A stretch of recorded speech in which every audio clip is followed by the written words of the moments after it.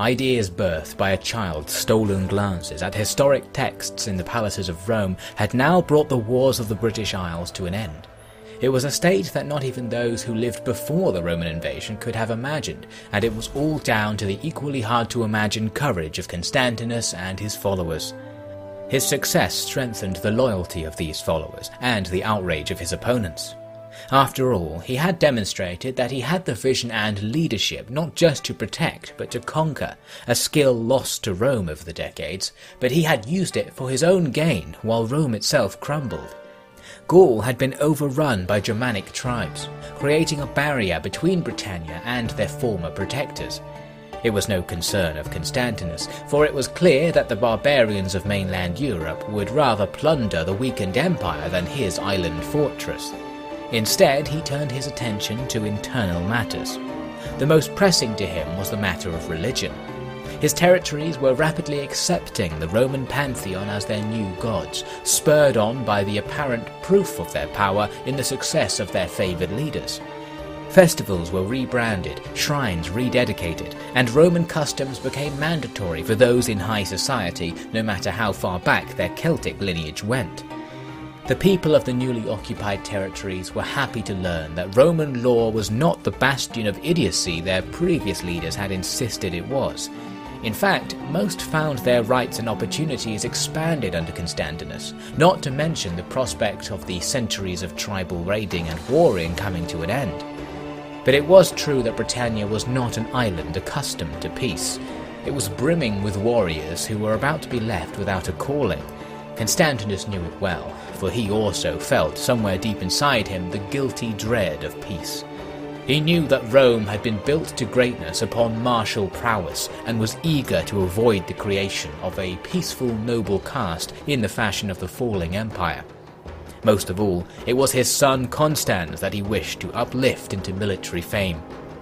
Retiring suddenly from his command of the main army, he appointed Constans as his replacement.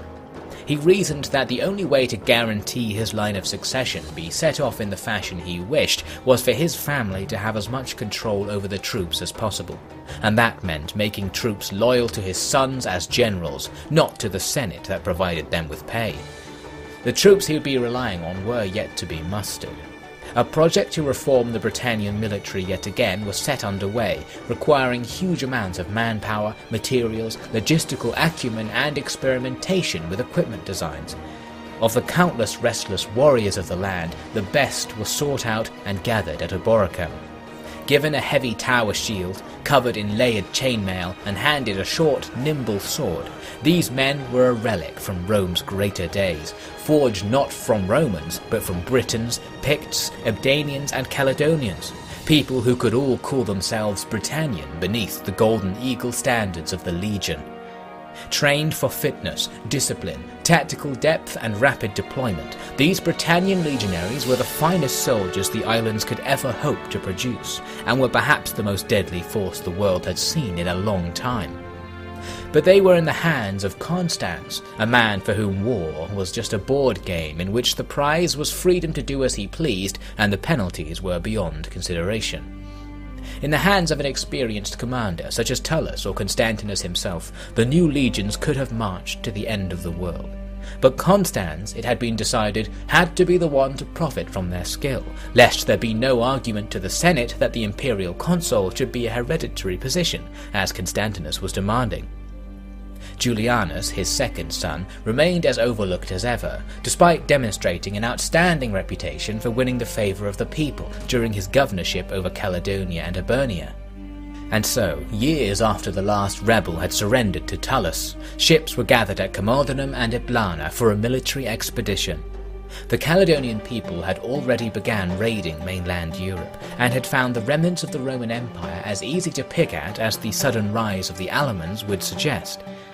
Hoping to gain experience and glory for his son and his legionaries, Constantinus ordered Constans to take his men to Iberia to aid the Caledonian raiding forces. He bargained with the Senate that Tullus go also, to oversee the campaign and represent the interests of the faction of senators opposed to Constantinus's dictatorship, a minority but influential and wealthy enough to be pandered to.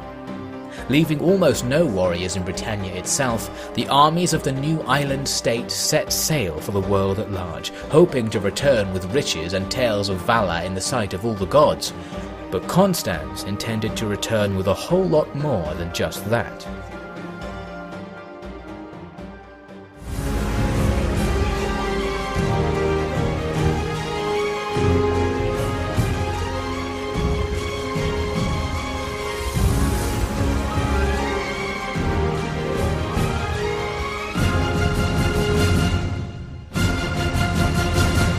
Hello and welcome back to Fields of Mars, where we're going to be moving away from Britannia and checking in with events in northern Iberia, where Constans and Tullus have been sent by Constantinus to support Caledonian raiding efforts against the falling empire, taking anything they can before others do. They've also been tasked first of all with going to visit Hispania, the separatist faction in the region, similar to his own one. But Constans has another idea. He's going to go straight into battle, ignoring Tullus as he moves west on the original path, to come and attack one of the Empire's coastal towns. We have a large advantage on the balance bar, though much of that seems to fade away once the battle actually begins.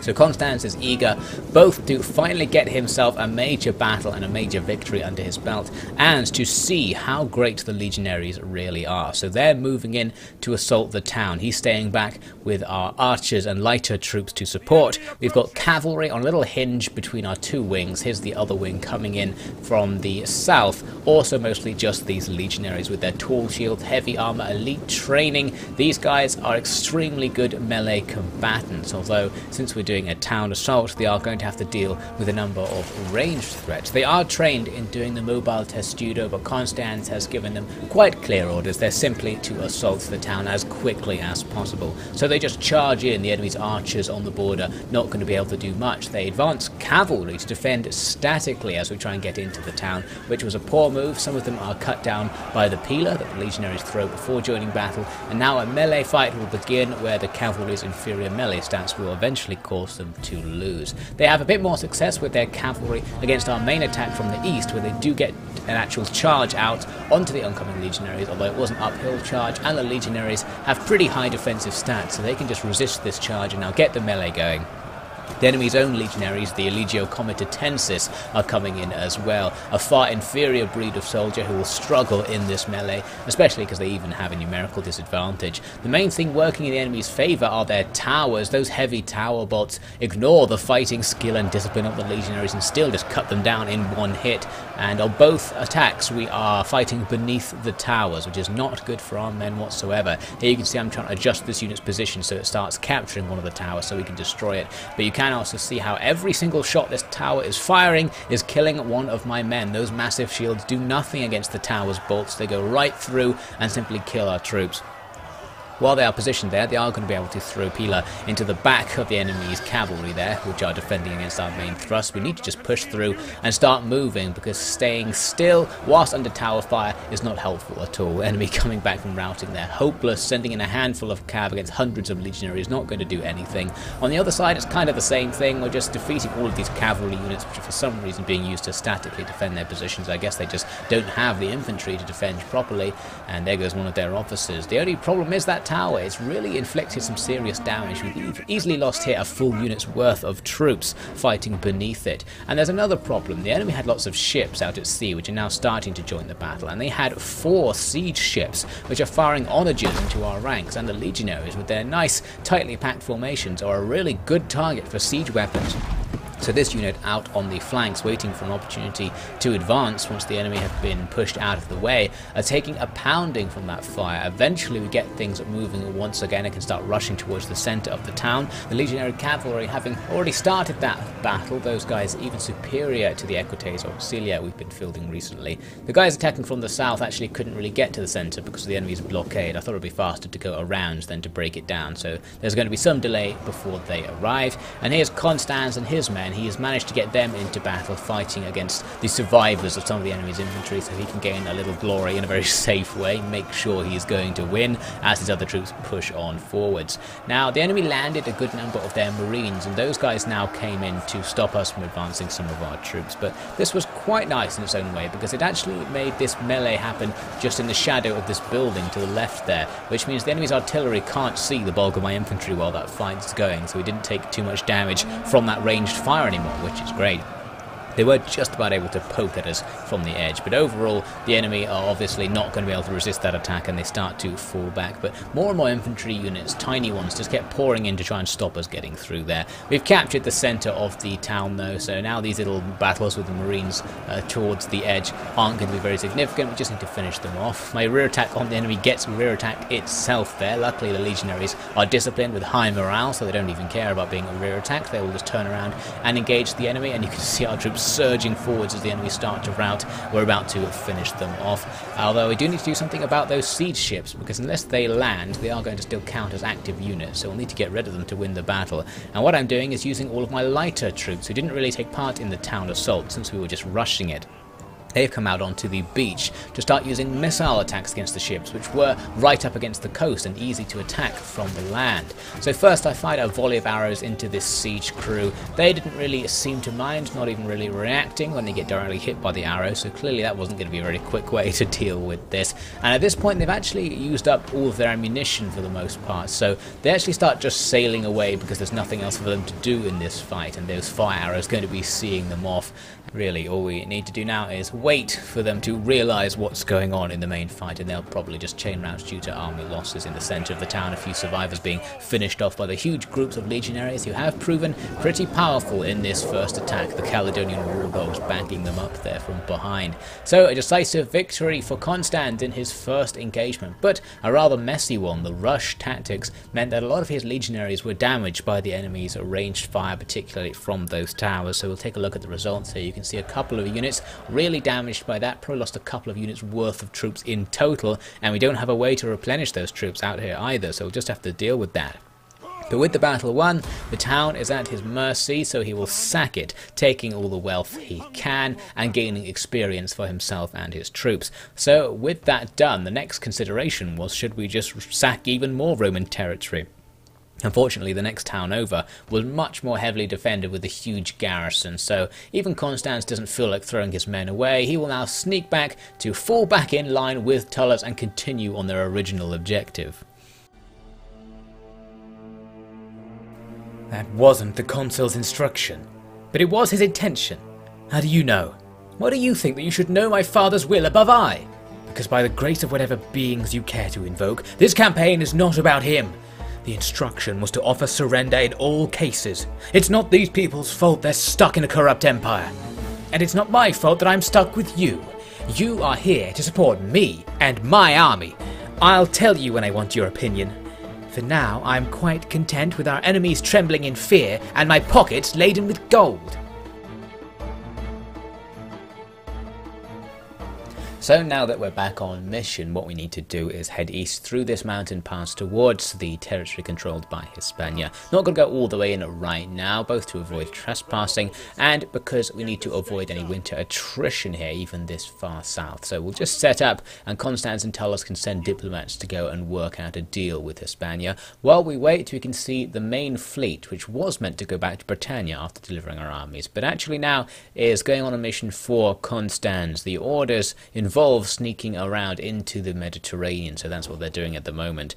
Back at home, it seems the Caledonians not satisfied with having one of their nobles married to Constans, is trying to get a marriage with Julianus, who's ruling back there with Constantinus, but we're going to be turning that down. We need someone better for Julianus.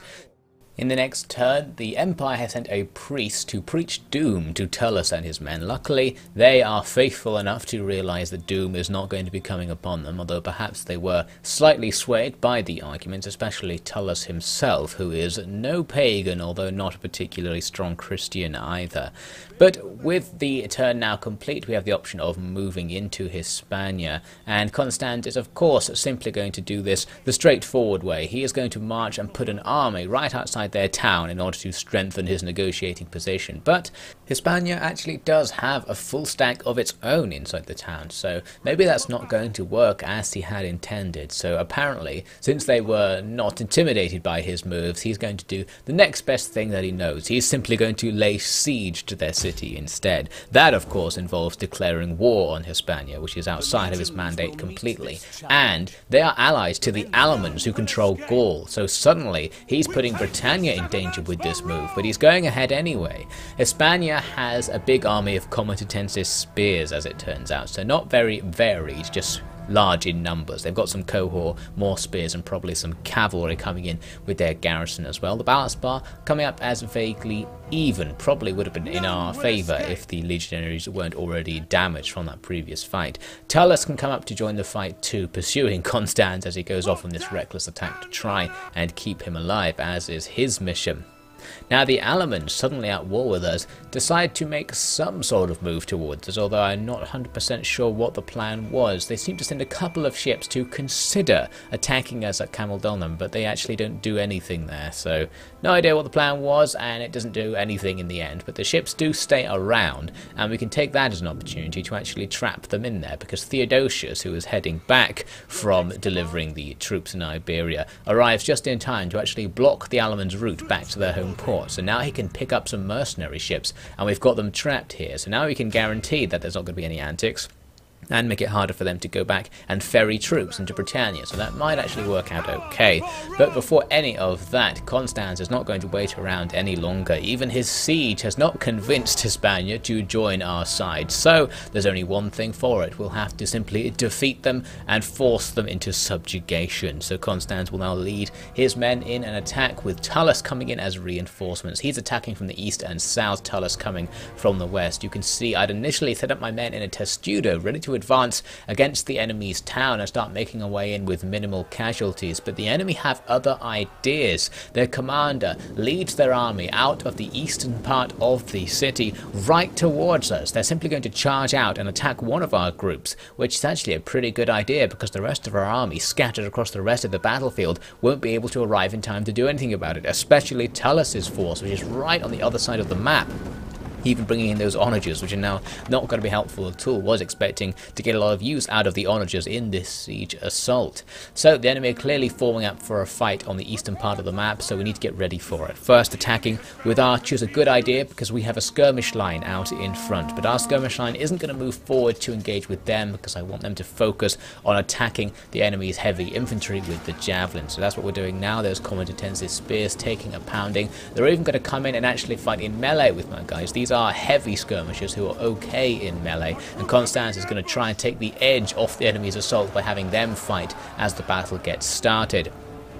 The group coming in from the south is attacked by a single unit of cavalry. That's not going to do very much at all, especially because we do have some spear cohorts there who can go in and fight them. Those bushes obscuring what's actually happening, but I can assure you we will be able to defeat those cavalry. Now, the plan to stop the enemy's assault with our skirmishers went very badly, as you might expect, but a lot more so because of a classic Attila mistake that I made. I forgot that your men will just throw their missile weapons into your own troops if they don't have line of sight on the enemy. So all of the legionaries actually killed all of the skirmishers in front of them by trying to throw into the melees and mostly hitting our own side. So that was quite a disaster. That went a lot worse than I expected. The enemy's cavalry attack is coming in here on our right flank. Again, not going to do much, because cavalry attacking the legionaries doesn't really help them out, especially because it's not even really a rear attack. It's the infantry fight where this battle is going to be decided. The enemy have absolutely tons of infantry who are now going to be held up fighting with all of our legionaries. So luckily the enemy are queuing up rather than outflanking us with their numerical advantage. So that's the perfect situation. We can use our superior melee stats on the front to gradually grind through the enemy's troops. So it just becomes a question of, will the enemy have enough troops to gradually damage us back and actually still win in the end? They do also have some missile support, especially they've got hurlers in the center of their formation there, which are pretty good against armored units, and Constans himself in danger at the back there. He's forming up in a testudo to defend against those attacks. We've got one unit of spears going around the right flank, which sees off some enemy cavalry, so we'll be able to do some rear attack action with those guys, which will be quite nice. Now, the attack coming from the other other direction. It was mostly split off now to go and help out on the east, but I decided to send one unit to continue going to take the town, to take down towers and capture the central point, but it's taking decent casualties from those towers, even in mobile test judo, which is not nice. Now back over at the fight, my cavalry are now going to start getting in on the action. The enemy has a nice soft centre with all those hurlers and archers, so once the enemy engaged all their infantry on the front lines into those big QE blobs, those cavalry can have a nice time, but there's just so many of these infantry units that it's starting to get pretty difficult. There's like somewhere near 10 units fighting this one unit of legionaries, and they're being fought from both sides as well, with spearmen coming at them from the front, and some cohort have actually snuck around behind for a rear attack as well. So luckily our guys are really good. Any other unit probably would have been destroyed at this point, so they're holding on, but they're not going to hold on much longer. In the centre, things going a little bit better, a much more standard formation, but our men starting to take attrition to the gradual grind of the enemy's forces. On the right, where the enemy didn't have so many units, things going better. We're going to surround and destroy one of the enemy units here, so we can move these units in to hopefully support the centre at least a little bit, although they are going to be taking damage from missile fire. Our own missile units finally arrived. They were all with the southern attack groups, and now that they're here, they're going to rain arrows into the huge blob of enemies. You can't really see the arrows, and because in Attila archers aren't very powerful, it won't really have any noticeable effect, but it might gradually reduce their health over time with sustained bombardment. So in the centre, things getting a little bit dodgy as the enemy are actually reducing our numbers at last. One guy did a 360 kill there, very showy offy, and we actually lost our cavalry somewhere in the infinite sea of enemy spearmen too, so rear attack's getting harder now. Luckily some of Tullus's cav can come in to help, but a little bit too late as the enemy is starting to break through our infantry now. We've freed up around 5 or 6 of the enemy's infantry units by losing that unit of Legio, so now those guys will advance forward. One unit attacking some of our struggling Miarii skirmishers. They are supported by these war dogs who've arrived from one of the other groups, but not going to help. They are defeated, so the enemy could now rear attack our centre. That centre is still under a lot of pressure, and now even Constans is forced into the fight as the enemy start outflanking his unit. He's supported by legionaries, but he himself going to be in great danger in this open melee. The horns were blaring, but in the driving rain it was almost drowned out, and what noise was left echoed without direction in the city's streets. But I knew it was the horn Constans had arranged as a rallying order. As predicted, he was in trouble. Knowing that he was likely to lead from the back, I knew at once that our troops were in even more peril, yet they were not afforded the right to call for aid. We rushed down slippery roads and past buildings lined with petrified onlookers, happy to endure the rain that they might see how their husbands, fathers and brothers fared in battle. Were it not for me, perhaps they would have returned in victory. But I turned my eyes from them, raised my voice to a boom, and commanded the slaughter of the exposed enemy we had finally found. The grind continues just a little longer, with Constans in ever-increasing trouble. He's lost more than half of his unit now. He's fighting on the front line himself. Luckily, he's been trained by Britannia's finest, including his father Constantinus, an able warrior himself, so he's not too bad in melee combat, but he's going to need help because his unit aren't particularly powerful.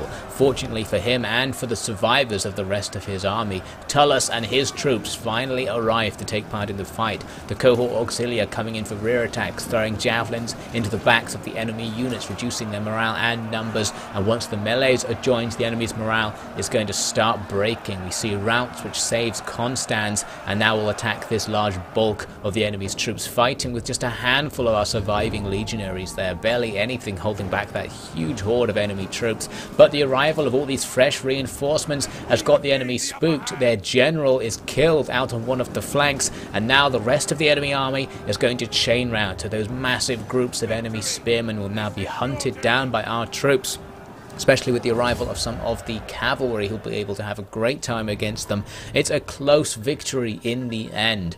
Constans losing a massive number of his very valuable troops, but this victory does allow us to finally get troops back, because we're going to be able to use this win to subjugate Hispania and make it a puppet state. First, let's take a look at the actual results. 2 units lost for Constans, the rest of the army in bad condition. The archers and the war dogs, who didn't take a massive part in the battle, getting away with it. Though, for Attila, things okay, only 1 unit of damaged cavalry to really worry about. And on the enemy side, everything gone, as all the surrendered troops are knocked out of the fight as well. So we will be subjugating Hispania, which immediately gives us some replenishment to our own troops. And now the fact that Hispania is our puppet state means we will continue to replenish troops while in their territory. Interestingly, the general of the new Hispanian army looks exactly the same as Constans. I wonder if he hand-picked him, thinking that obviously someone with this appearance is destined for greatness. The faction leader luckily wasn't that guy, because I think that would have been a little bit strange to have to deal with a guy who's basically Constans's twin. But anyway, you can see here the replenishment is now happening, so we'll get our troops back. The fact we lost a whole unit of legionaries is unfortunate because we can't replenish it anymore. But still, we'll do what we can to get these troops back and continue on our mission, or Constance's mission, really. We should, now that we've actually secured the loyalty of Hispania, go and continue on seeing what the Caledonians are up to and supporting them on their raiding efforts, making sure the Empire troops don't take them out. But Constans, of course, at this stage, is simply going to follow his own plan. We're going to just ignore the Caledonians and continue moving to the east, and we'll see why in a second. First, jumping back to that situation with the Alamans, their ships just disappeared off into the fog of war, so I disbanded the mercenary fleet, and we're just going to wait to see if they ever do anything. We'll just have to be careful. You can see Constantinus there has got a small army to move around in the defense of Britannia, and the garrisons are now pretty strong throughout the nation as a result of our military upgrades and the town upgrades. So what we're going to be doing is first moving our fleet to scout out the eastern cities on the coast of Iberia. This fleet, by the way, is led by Ambrosius Aurelianus, another son of Constantinus, his 3rd son. Hasn't done anything of note in the campaign so far, but as the leader of this fleet, he might find some glory thanks to Constance's plans. So I'm scouting out these cities just to see which one has the smallest garrison and will be easiest to take, because I want Constans and Tullus to come and put themselves to sea in the Mediterranean, but to do that I need to secure a landing point, and in eastern Iberia these landing points are in the zones of controls of enemy settlements. So basically we need to win a battle at the settlement before we can put to sea. So that's why I'm checking these things to see which one will be the easiest one. Narbo to the north, despite being smaller than Tarraco, which we just passed, is way more heavily defended, so we are going to be heading south first to try and win a battle at the walled settlement of Tarraco, and from then on we should be free to move out. They've only got a couple of units in there, so our forces will be able to overwhelm them. So having spent a couple of turns replenishing, our armies are now in a much better state than they were before. So all we need to do is lay siege to Tarraco, and you can see with just Constans we have a gigantic advantage against a couple of units inside. He's going to start building siege equipment there to storm in and take out those few units. Plus he can call on Tullus to follow him, and Tullus doesn't have much choice, doesn't want to be left alone with only that small army at the very least. So he'll come up to support the attack. And as well as Tullus, we can even get Aurelianus in to take part in the fight with his fleet. He can start a naval blockade if I can ever find the point you have to click on to actually do it. And with that, although the balance bar doesn't really seem to change all that much, our advantage is being multiplied greatly. We can even notice here that the enemy are suffering from some kind of illness inside the town, so their ability to resist us is even further reduced. We'll soon be out to sea, and then we'll see what Constans does from there. It was a long-forgotten sight for the Roman world, the square shields and golden decorations of a fully equipped army of legionaries. They had been set loose on any that their leader Constans saw fit to battle. Whether this was Constantinus' intention is unclear, for while he did not order or sanction starting wars without his consent, he did little to curtail it. If he knew about what Constans was doing, then we can be sure that he privately hoped some good would come of it for Britannia. Enough good to placate the shouts of the senators rallying against him now that his armies were far from reach. If that were not possible, then perhaps the Senate would play their trump card, to have Tullus bring Constance's ambitions to an end.